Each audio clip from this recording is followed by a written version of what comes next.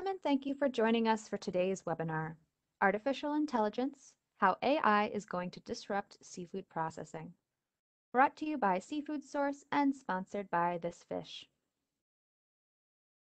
We have a few housekeeping notes to go over before we get started. If you have any technical questions or issues using the WebEx platform, please use the chat box and I will respond right away. If you have any issues with audio, please click on the phone icon above the chat window to receive the teleconference info.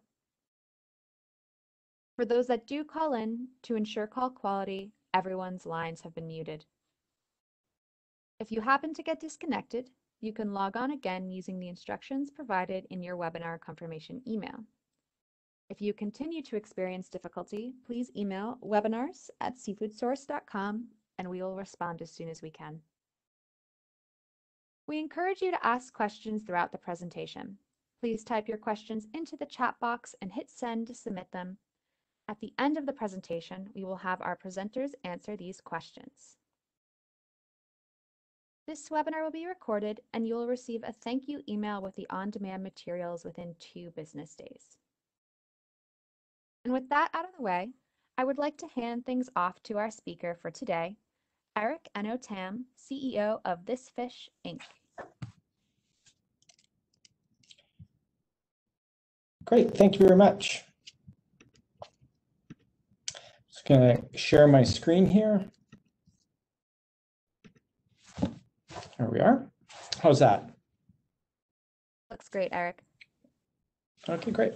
Yeah, well, thank you for joining us today for our webinar. I believe it's the first webinar that SeafoodSource has hosted focused on artificial intelligence. And today we're going to be talking about how AI is going to disrupt the seafood processing sector.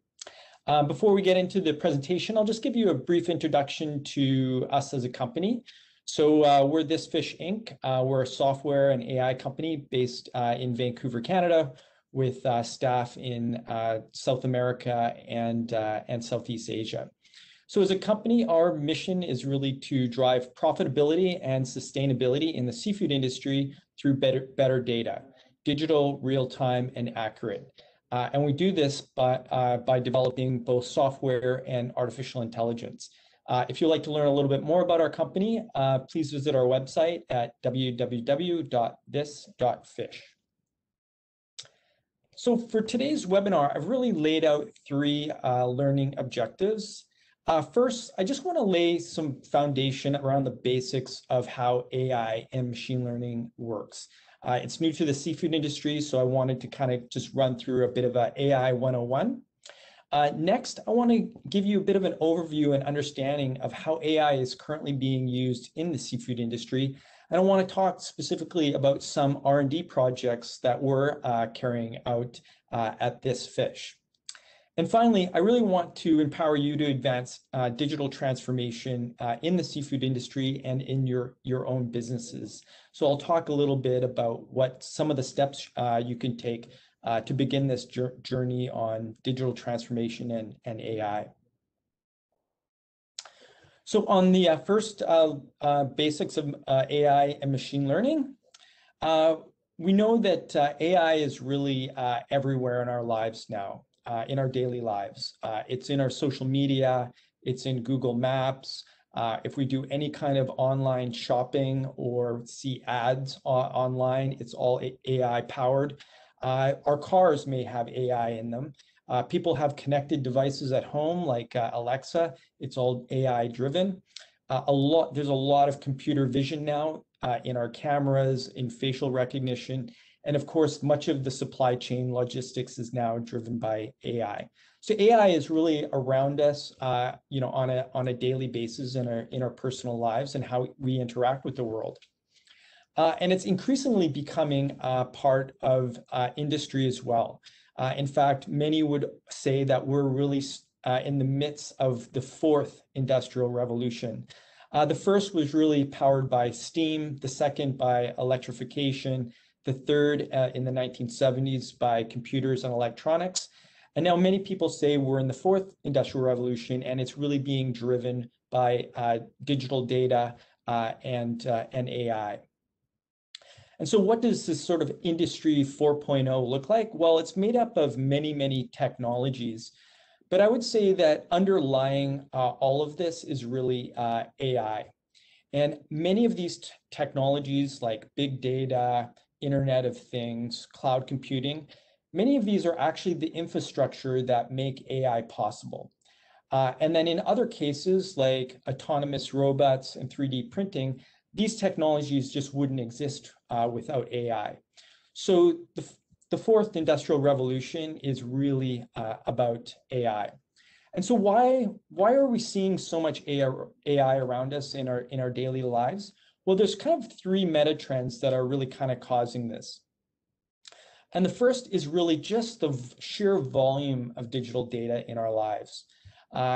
Since 2010, in the last 10 years or so, the amount of digital data in the world has gone up by 30-fold, and it's going to increase even more.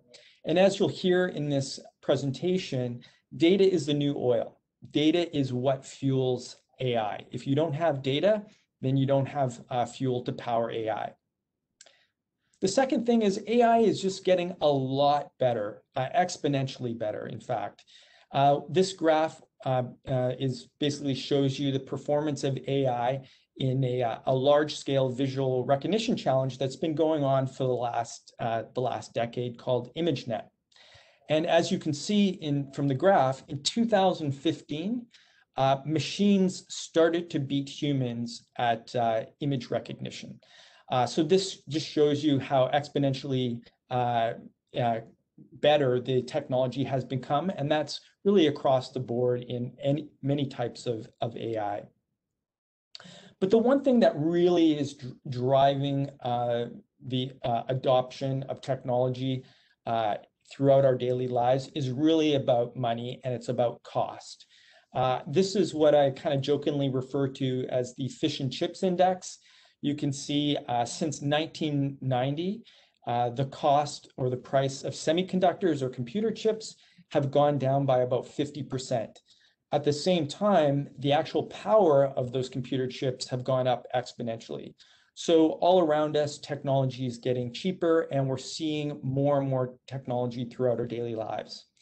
On the other hand, we also are seeing that the value of fish has risen since 1990. The FAO Fish Price Index has gone up by about 60%. So I think these two mega trends are really what's going to drive the adoption of AI and digital technologies in the seafood industry. So let's get a little bit into some of the definitions and words you hear kicked around, like AI and machine learning and deep learning. So I'll go through exactly what these components are. So AI is really kind of a subset of the broad field known as data science. And it really represents, or it's about how to simulate intelligence in machines. And the aim is really to build machines which are capable of thinking like humans and learning and becoming smarter. Machine learning is really just a subset of AI. And it's really about developing machines that make decisions without being programmed, and that is the machines can start to learn through more data and grow smarter with the amount of data that they receive. And then in terms of deep learning is really kind of a subset of machine learning, and it's really about using artificial neural networks to solve kind of complex problems. The aim is really to build a neural network that discovers hidden patterns in data that maybe machine learning can't. So it's a little bit more of an advanced kind of machine learning. So I wanted to give you kind of a simple example of the power of AI and why machine learning and AI is better than the human brain. So I have two examples here with some variables and some outputs. So in example A, we have two variables, X and Y, and we have an output, a number. And so it's probably pretty easy for most of us to predict what that fourth number should be in the column. It's 52. However, if you go over to the second example, example B, you can see we have four variables, X1 to X4, and it's going to be very difficult for us to predict what the fourth outcome will be. And that is what machine learning can do. It can basically tease out what the algorithms are for making predictions around what unknown data may be. And so you can see in the first model, the algorithm is pretty simple. There's a coefficient of 10 that you multiply the y variable against. And in the program, or sorry, example B, you can see there's actually 3 coefficients. You have to multiply the first variable by 0.15. You have to square the third variable and then times the fourth variable by 0.5. So it's a much more complex algorithm. And computer vision works in a very similar way in that what happens is a computer basically takes every one of those pixels and then associates a number with it. So you can basically develop numeric patterns that will reflect the actual visual pattern. And once, of course, we've turned visual representations into numbers, you can develop algorithms and programs to analyze and predict what that image is representing. And you'll hear a lot about algorithms in machine learning and AI. They're also known as models. And an algorithm basically is a mathematical formula or a set of rules for performing a task. So in AI, the algorithms really tell the machines how to go about finding solutions to a particular problem. And there are many types of models or algorithms in data science and machine learning. And many of them are public, and they have names like random forest or SVM, like support vector machine, or k-nearest neighbors. So these are algorithms that are basically used. They're kind of open source. They're in the public, and they're often used in data science for prediction. So how does machine learning work? Well, in this diagram here, you can see at the very top what is kind of traditional modeling or traditional computer programming, where you basically have some data. You have a software engineer that may program an algorithm or model, and then that data and model are put into a computer and you output a result. So it's often a kind of a very rules-based programming, like if this, then that sort of kind of programming. But with machine learning, the big differentiator is the learning part, or the training of the model or algorithm. So what you first do is you start out with some data and you take only a small sample of the data, let's say about 20%, and you know what the expected output of that data is. So you take the expected outputs and the sample data, you put it into a computer, and you actually train the model on how the sample data and the expected results are connected, how they're correlated, and the pattern. And then once you've trained this model, what you do is you take that model and you take the remaining data, put it into a computer, and then you output some results. And the results are typically a prediction, and you can see how well your machine learning model has predicted. And the scoring that's often used is called R squared, or R to the square. And it's between 0 to 1, or actually it can in some cases be negative, and it determines how accurate or your predictions are. Going into a little bit more detail on how you actually build out a machine learning project, I'll just talk about that. And there's seven steps. The first thing, of course, you need to do is really identify a problem that can be solved by machine learning and define your objectives.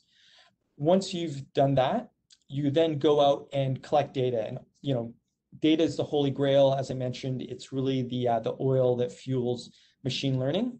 And so you go out, collect data, often maybe from multiple sources, and then you need to prepare the data, because some of the data may have errors in it, there might be missing data, and what you need to do is clean, match, and blend the data into a single database.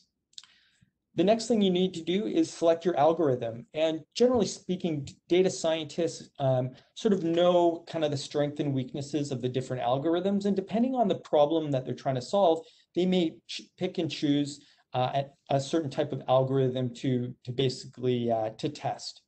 Once you've selected your algorithm, you take a small sample of the data and you train your algorithm. then you take the remaining amount of data and you basically test your algorithm to see how well it will perform. And this is where there's the R squared variable, and you can see how good your algorithm is at predicting an outcome. And then if it predicts very well, then you can obviously deploy your technology. And generally speaking, you're looking at wanting to get an R2 value of above 0.8, but it really depends on the type of problem you're trying to solve, and really how accurately do you need your prediction to be. In some cases, it doesn't need to be as accurate as in other use cases.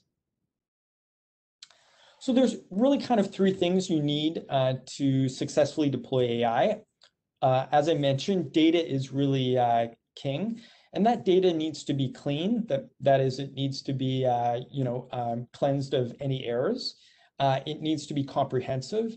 So if you have a problem that 3 or 4 variables are impacting that problem, what you need to do is make sure that you have data covering all of those variables. So you need to have comprehensive data, and then it needs to be complete. You don't want to have missing data in your model.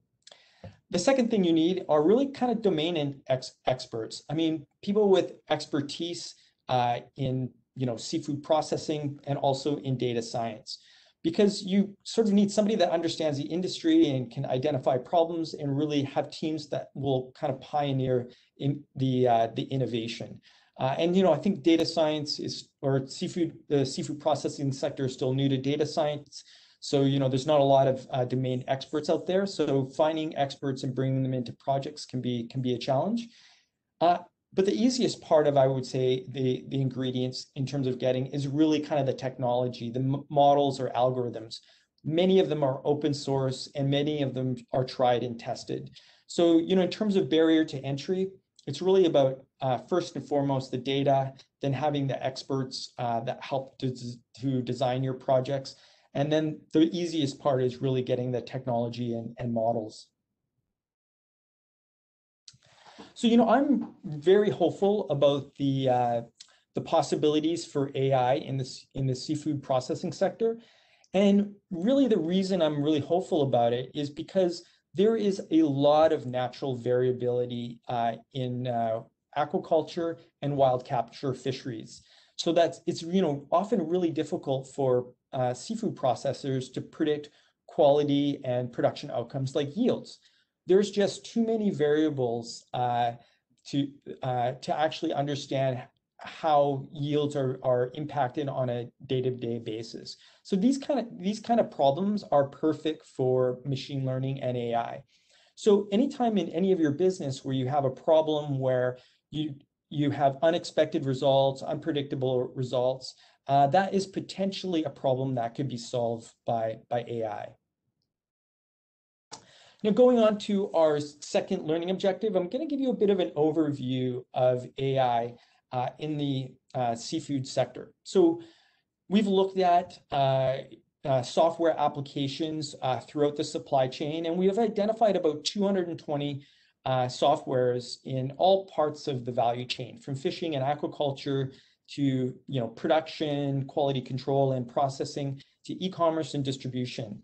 And of those 220, about 30% of them have some sort of machine learning, computer vision, or AI embedded in them. And about 6% of them are blockchain. However, the distribution of AI across the sector is not the same, or it's not consistent. And this graph really kind of shows you where AI is being most heavily used. So you can see here in the aquaculture space, we've identified almost 60 software applications, and about 25 of them are powered by AI. And I would say there has been an explosion of the use of AI in aquaculture over the last 5 years or so. Following aquaculture is the fishing industry. I would say that AI has maybe been used a bit longer there. And then the next place where AI is used quite heavily and is probably the most mature is really in the marketplace and e-commerce. So, software platforms like Amazon, Shopify, Alibaba, they have been using AI for many, many years. It's a very sort of mature sector in terms of its use of AI. Supply chain traceability, not so much AI there, although I think increasingly you will start to see more AI. And in the last 5 years, I would say there's been an explosion in the number of blockchain-powered softwares for seafood traceability. In the processing sector, as you can see in the graph, there's not so much AI, although I believe that in the manufacturing sector in general, you're going to start to see a lot more AI over the next 5 years. So this next slide shows what's called the PAC framework, and this was developed by an AI expert out of Los Angeles named Robert May. And PAC stands for Predict, Automate, and Classify. And you can think of these as kind of the basic core functions of what AI can do. So AI can predict things, it can automate processes, and it can automate the classification or more accurately classify things. And on the top row, you can see the types of jobs or functions in the supply chain. So I'll give you some examples. So what do we see AI being used for in the fishing industry? And I would say what you see mostly there is around classification, such as, for instance, taking GPS data and vessel tracks and classifying the activity of the vessel. Is it illegal fishing? Is it running or is it fishing? These are classification questions. And then there's a lot of use of computer vision, especially with electronic monitoring, with video and image collection out at sea. So again, computer vision is often used to classify activity, recognizing species, recognizing whether it was bycatch, or recognizing whether something that comes overboard on board a vessel is maybe a bird versus a fish. So a lot of this is around classification, and it's being used a lot in the wild capture fisheries and mostly around electronic monitoring. In the aquaculture space, I would say that there is a lot of prediction and automation. So predicting sort of growth forecasting, disease outbreaks, biomass estimates, and health status. And also a lot of automation which is also using computer vision to automate the counting of fish and lice, water quality automation, anomaly alerts, these sort of things. In terms of the seafood processing sector, I kind of break it down into 3 kind of core functions around planning, quality control, and production. I won't go through this slide because the next series of slides are going to talk in a lot more detail about some R&D projects that we are currently developing that will give you a better sense of how AI can be used in the seafood processing sector. So the first one, and this is probably our most well-developed project, is we've developed a yield prediction model. And we've been working on this model for a smoked salmon processor here in Canada, and also for a tuna cannery. So yields, of course, are really a calculation to look at how much raw material ends up in your final product. And the yield comes out to a certain percentage. And there's a lot of factors that impact the yields. With these 2 projects, with the tuna cannery, we've been actually using 3 years of production data. So we have an enormous volume of data to build the model. And in the smoked salmon processor, we only have just less than a year of data. So you can imagine the tuna cannery actually has a better performing model, has much more accurate predictions because we just have more data and we can train the algorithm a lot better. So in terms of the model, we really look at 2 types of variables that we feed into our yield prediction model. And one of them is the raw material data. And of course, after a fish is purchased and it comes to the processing plant, there's not much the production crew, quality control crew can do. Those variables are sort of locked in, they're static. You can't change the size or species of a fish once it comes to the factory, of course. So it's the process control variables that are really the dynamic variables. It's the ones that the factory can control. And that could be, time and temperature for cooking, smoking, thawing, etc. And then these variables are then put into the model, and then you can predict what the yield will be. So on this next slide, this is actually, it's just a random sample of about 100, and I think it's about 160 predictions. And what you can see here on the top graph is the blue lines are the actual yields, and the red lines are predicted yields. So you can see here the model performed pretty well, but there were a few instances where the model was off, and off by even over 10%. And so the question is, why was the model off? Well, one of the reasons is the model just may not be performing. So maybe we need to put more data into the model to get it to improve its predictions. However, there may be other issues. The model might be pointing out errors in production. There may be data collection errors. The workers collected the data incorrectly, or there were lot production management issues, that one lot was accidentally put into another lot and the weights were thrown off. Or there may be outliers around the quality of the product or the performance of the crew that day. So what AI can really do is kind of show you when there are outliers in your production. And in this AI model, for both the salmon and for the tuna, what we discovered is one of the biggest factors that impacts the yield is the duration of the raw material in cold storage. Now, I know most of you are thinking, well, that's not news. We all know that the longer something stays in the cold storage, the worse quality it's going to be, and it'll have an impact on yields.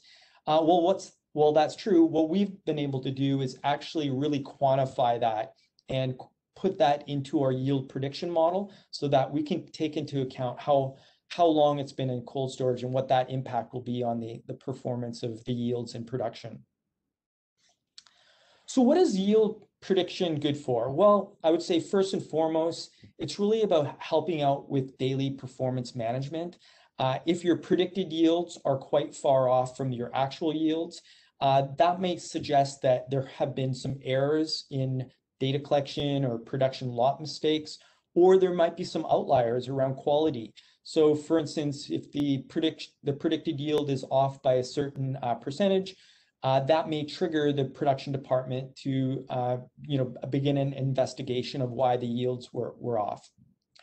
The other one is really around procurement, because if we can predict what the yields on raw material will be, that means we can build an app so that when your procurement department is going out to buy fish, they can actually look at the price that they're going to buy it for, look at the product they're going to turn it into, and then we can predict what the yield is so that you can actually predict your raw material costs for your products. So I think that the yield prediction could be quite helpful for procurement for companies. And then the third one is really about the supply chain traceability and incentivizing data digitization. As you heard, a lot of the supply chain variables like duration and the cold storage can have a big impact on yields. Or for instance, whether tuna was transshipped at sea, or whether there's a particular supplier that's supplying the raw material. All of these can have a big impact on yield, and companies will see that there is value, commercial value in this traceability data.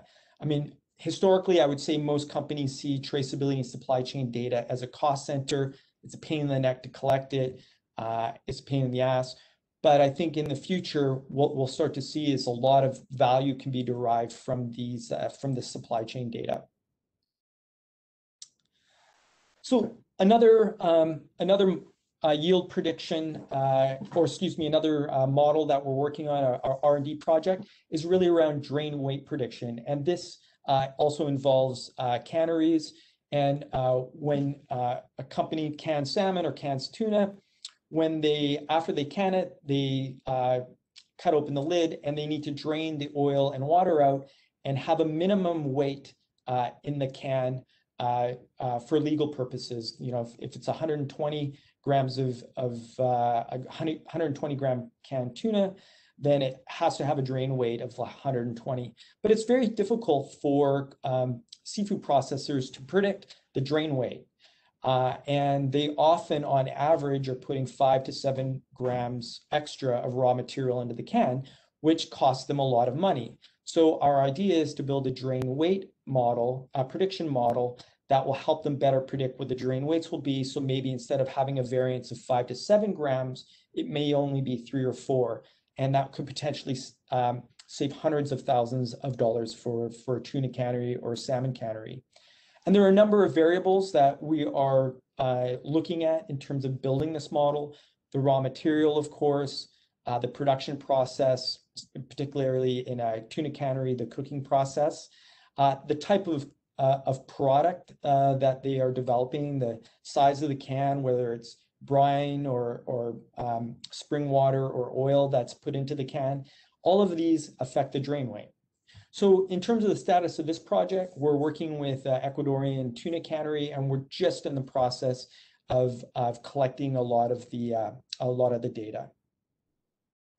Another one, a research project that we're conducting in Ecuador as well, and it's related to the tuna sector, is rapid salinity prediction.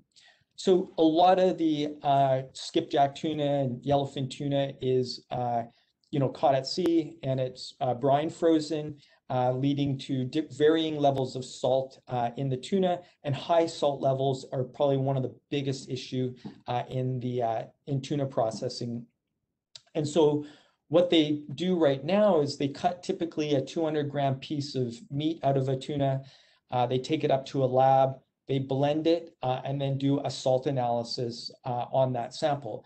It's time consuming, particularly if production's running. You can often slow down production because the quality control samples aren't reporting their data yet. And it's costly. It takes time, and you're obviously damaging the fish.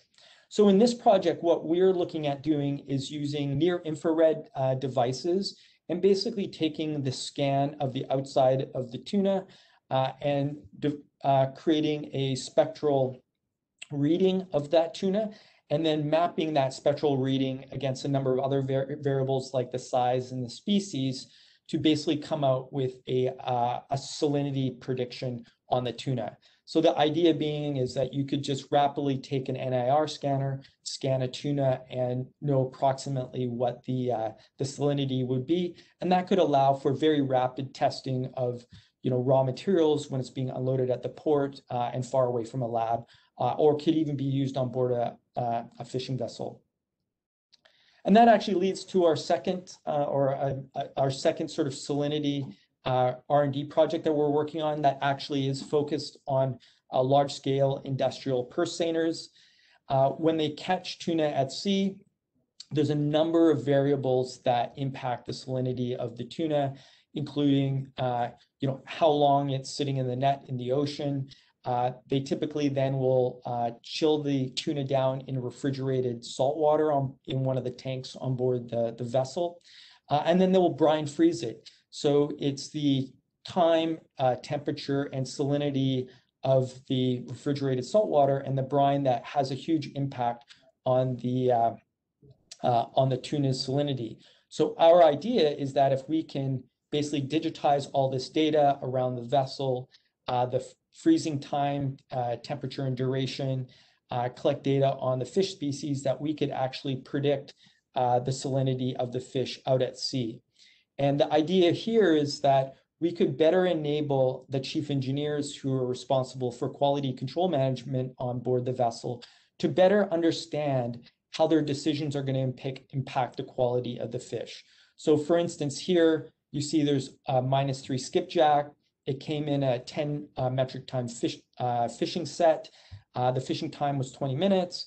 They chilled it for 24 hours and then put it in refrigerated or brine freezing it for 20 hours. So what is the outcome? What is going to be the salt level of that -3 skipjack?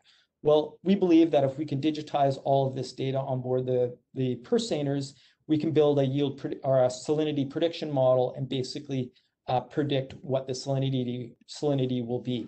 So this slide here is all dummy data. None of this is real, so please don't pay attention to it. I just put this in there just to show you how we've conceptualized this problem and how we think that machine learning could solve it.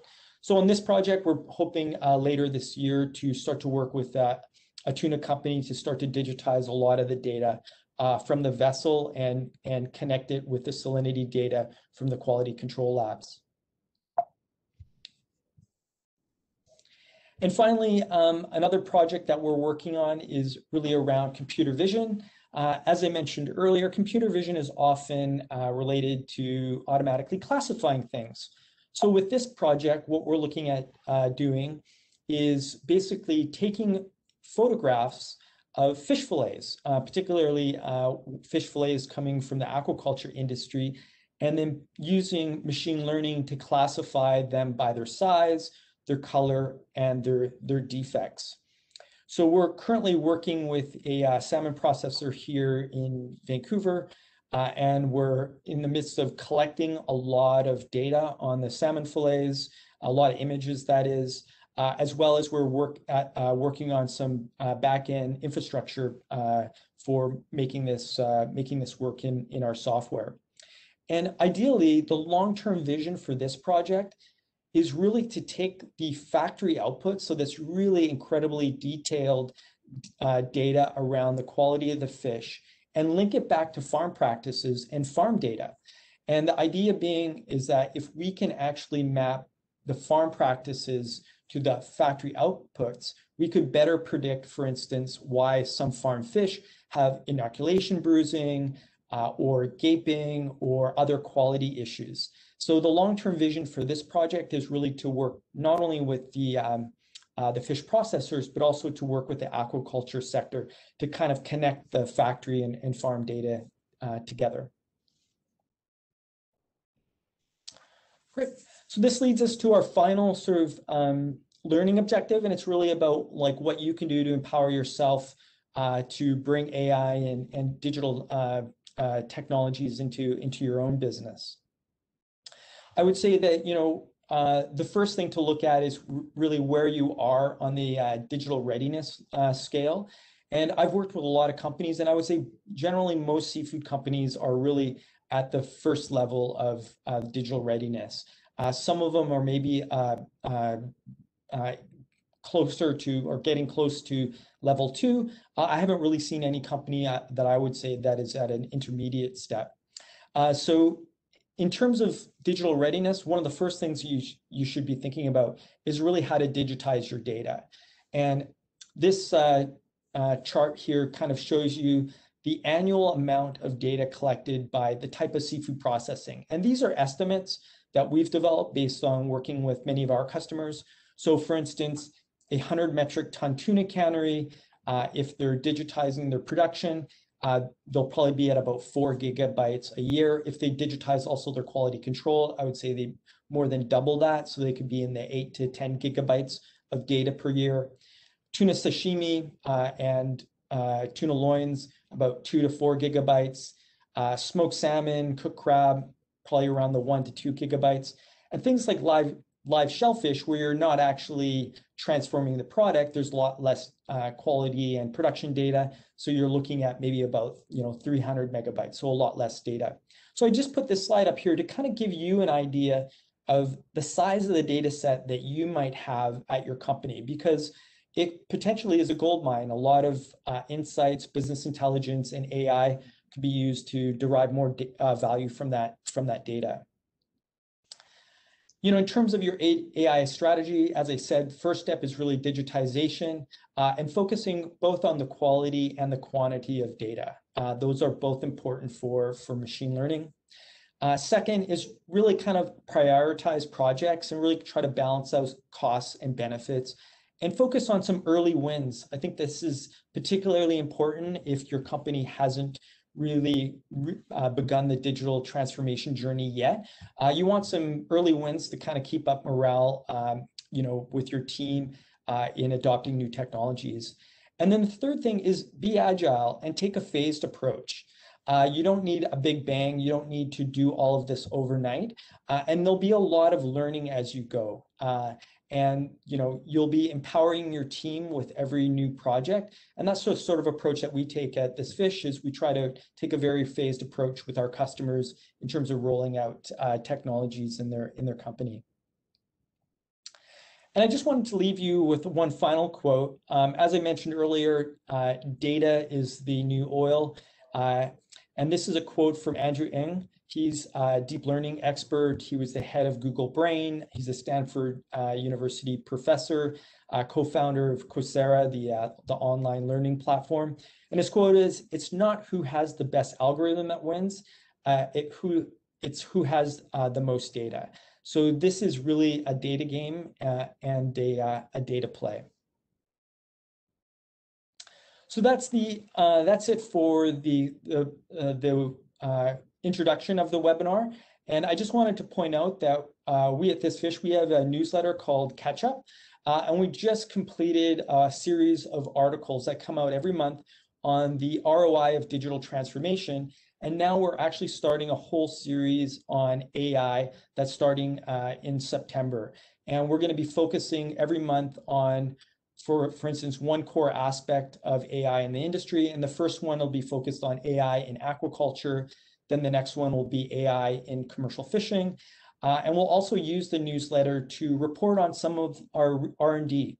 So as we near completion of some of our projects, we'll be communicating to our stakeholders through our newsletter. So if you'd like to sign up, there's the URL. It's this.fish/catchup. So please sign up to the newsletter. And it only comes out once a month, so we won't be spamming you too often.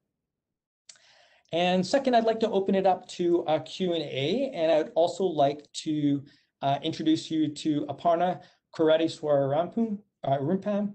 She's our lead data scientist at ThisFish. She comes with a huge amount of experience in software development, machine learning, and data science. And I brought her in to help answer some of the more technical questions that may come in from the audience. So yeah, welcome to the webinar, Aparna. Great.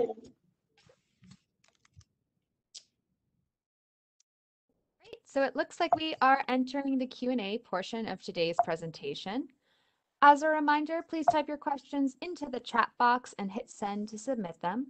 It does look like we've already got quite a few questions here. One of our attendees is asking, it sounds like we are at the beginning of digitization of the seafood space. Can you talk about your vision for a fully mature industry using data, AI, analytics in a robust way? What is possible? Yeah, so I mean that's a pretty big question. I think that there is a lot of adoption of AI in the aquaculture space. I would say that within the next 5 years, it'll become fairly mature. The same is true also around commercial fishing, especially with image recognition. I think it's really the seafood processing space where I think you'll see a lot of activity over the next 5 to 10 years. And the seafood processing space, it's the manufacturing space. They are, I would say, behind in the adoption of AI, but that's also generally true of manufacturing overall. If you look at the adoption of AI, in business practices, you'll see a lot of it in sales and marketing and logistics, less of it actually in the manufacturing process. So it's true, the seafood processing sector is sort of behind in its adoption compared to like aquaculture and fishing. But I think over the next 5 to 10 years, you'll start to see more, seafood companies digitizing their data and trying to find value in that data. So, my vision for the future is one where you have a fully connected supply chain. It's a vision with a lot more IoT or Internet of Things, or smart sensors, and the automated collection of data. So, one thing that we're focusing a lot on as a company is we're a software company, but we recognize a lot of data can be collected by machines and sensors. So we're doing a lot of work at looking at the whole IoT space and new sensors coming on board for, tracking movements or temperature sensors and smart sensors and this sort of thing. So I think in the future, what we'll start to see is a lot more automated data collection. I think that increasingly companies will see the value of traceability data, and there'll be more demands in the supply chain for digital data coming, from the farms, coming from the fishing vessels into the processing sector, and then onto the retailers. So it's not going to be done overnight. The one thing that I like to point out, and I like to say, the seafood manufacturers, the seafood processors, there's no doubt in my mind, they are the most important node in the supply chain. There are literally millions of fishing vessels and farms in the world, but there's only about 50,000 seafood processing facilities engaged in global trade. So if we can work on digitizing the seafood processing sector, I think that will have a very positive spillover effect on the rest of the supply chain. And so as a company, that's one of the reasons why we're focused so much on the seafood processing space. Great, thank you for that, Eric. We have another question here. One of our attendees asked, in predicting yield, what account is taken of onboard handling? For example, temperature and time and storage mode, etc. So unfortunately, not much right now. And as I mentioned, and the reason for that is because a lot of this vessel data is not currently being shared with the factories. So maybe I could hand it over to Aparna. She worked on our yield prediction model. Maybe she can talk about like how getting more data maybe could improve the predictions.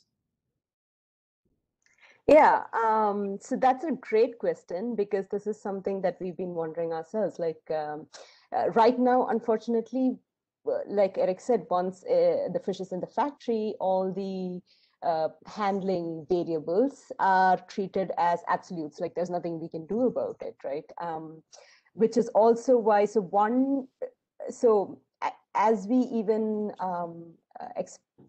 launched the on-vessel project for salinity prediction, that data that we collect there could be extended into yield prediction or drain weight prediction or many such applications, right? And we've seen some evidence of, the impact of the waters in which the fish is caught, and we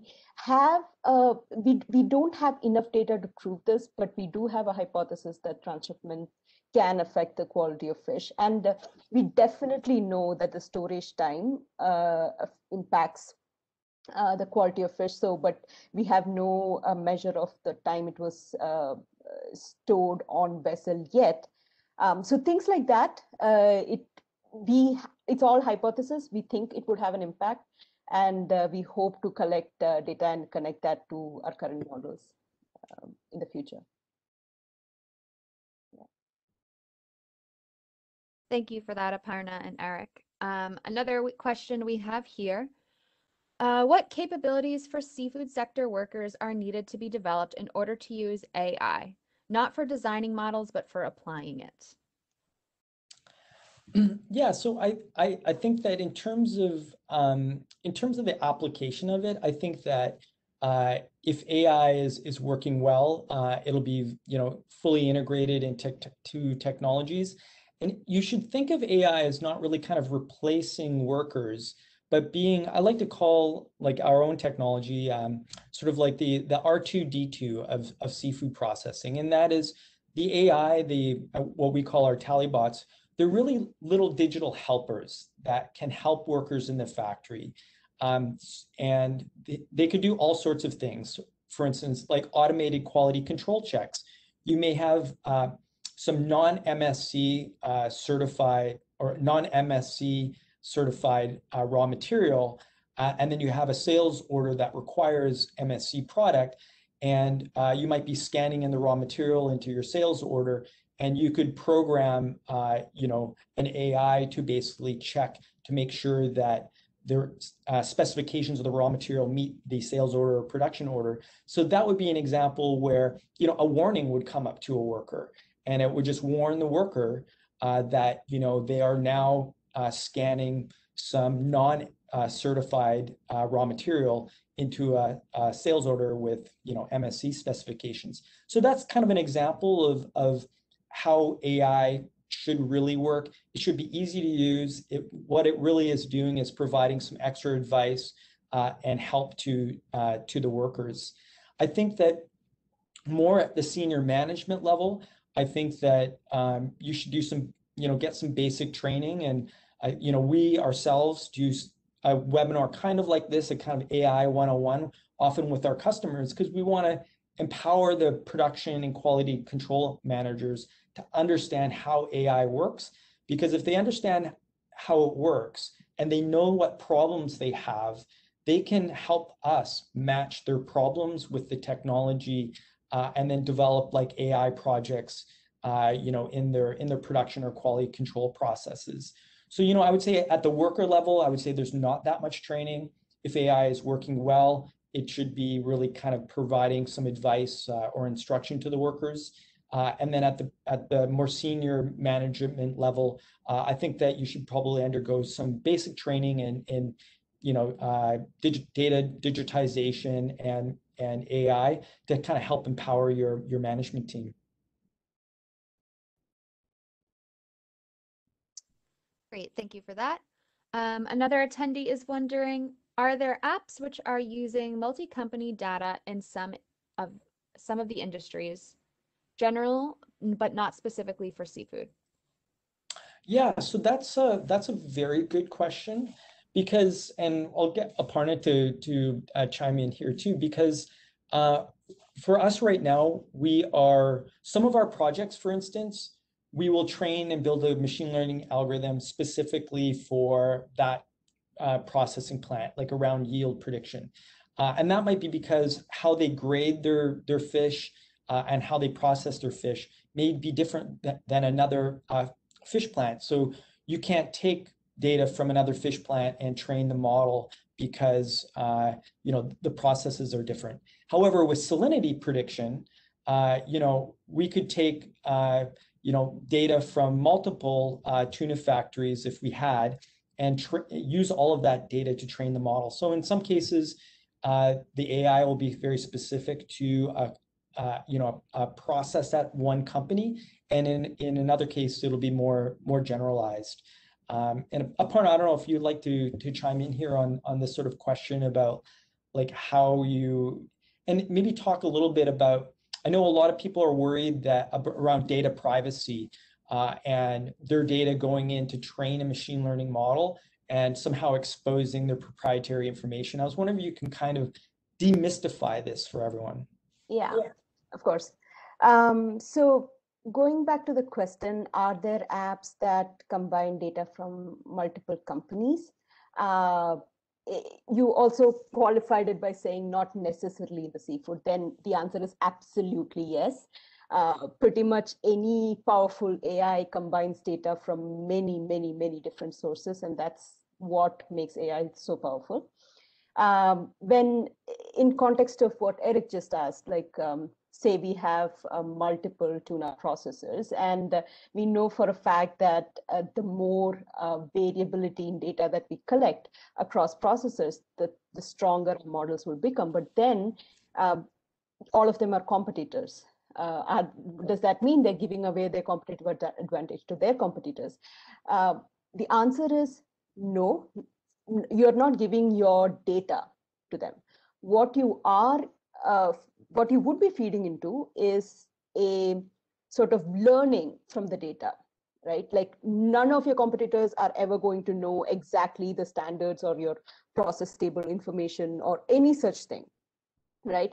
For example, so if you go back to the simpler example that Eric walked you through earlier in the slide, right? Like you had like 4 variables and the machine learning model kind of figures out that there's a formula here.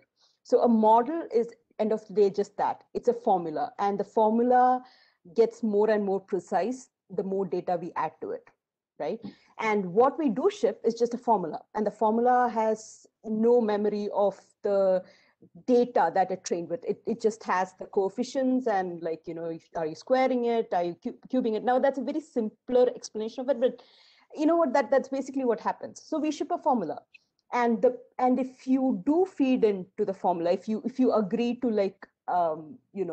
use the formula that was trained by many different data sources, that would mean you have access to a very powerful formula for prediction. Your data is yours, but you're using a very powerful formula to predict on your own data. So yeah, I hope that cleared it up just a little. Yeah, and there's definitely a lot of sensitivity about the so-called sharing of data. And I think that when we take data from if we were to take data from multiple customers, as Aparna said, what we're just doing is training the model just to be smarter and smarter. So all the companies that use that model will now have a better model that will better predict like production or quality outcomes without actually sharing their data. It's just you're helping to kind of train the AI model.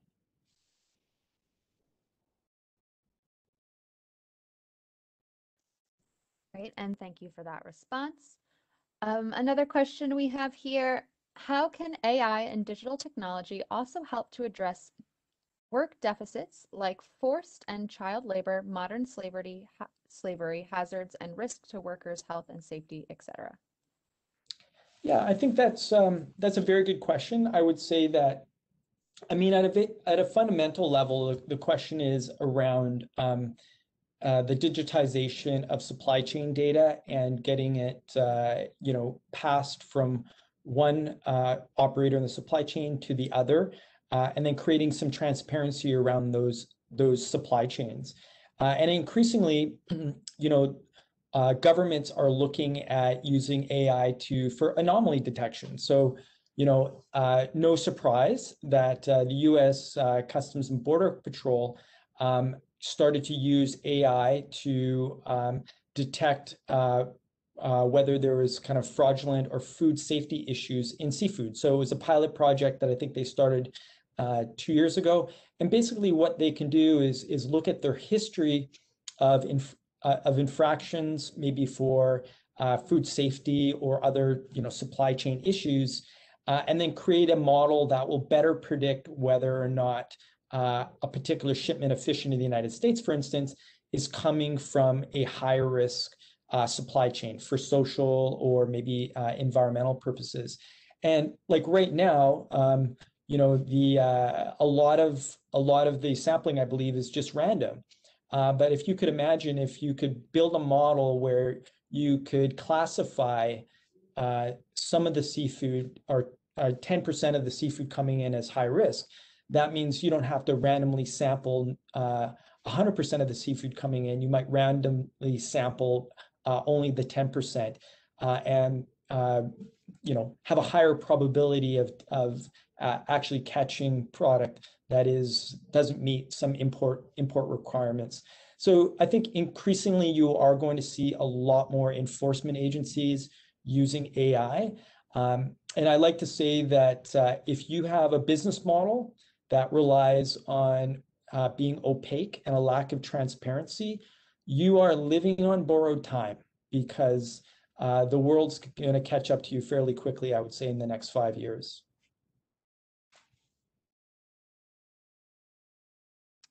Great. Another question we have here. How can small local wild seafood processors strategically adopt and benefit from AI? What would you attempt to adopt first?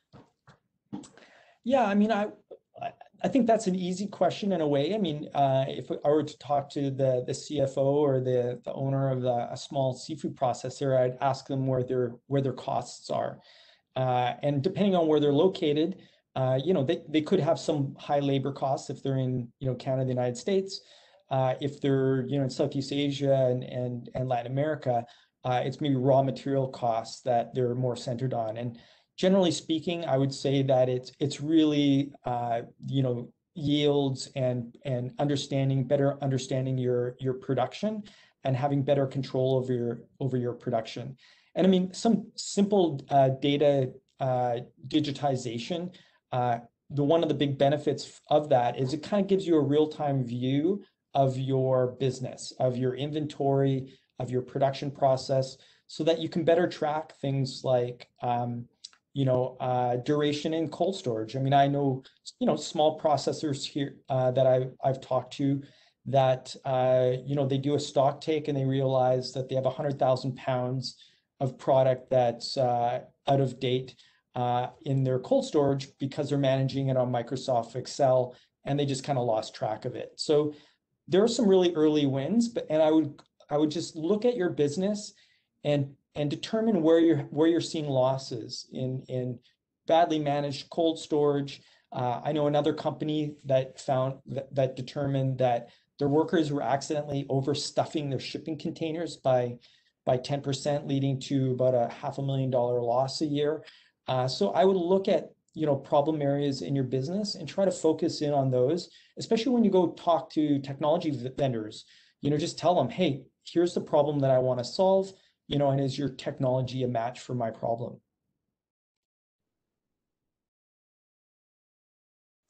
Great. So it looks like, unfortunately, that is all the time we have for today's program. I do just have a few housekeeping notes to go over before we officially close out. If you could please fill out the short evaluation form that will appear once you close the webinar. This will better help us serve your needs in future webinars. And as a reminder, the on-demand materials will be emailed to everyone within 3 business days. These materials will include a PDF of the slides as well as a link to the recording of today's presentation. Thank you again to Eric and Aparna for a great presentation today, and thank you to all of our attendees for taking the time out of your busy day to join us. This webinar was brought to you by SeafoodSource and sponsored by ThisFish. Thank you all and have a great day. Thank you. Take care. Thank you. Bye-bye.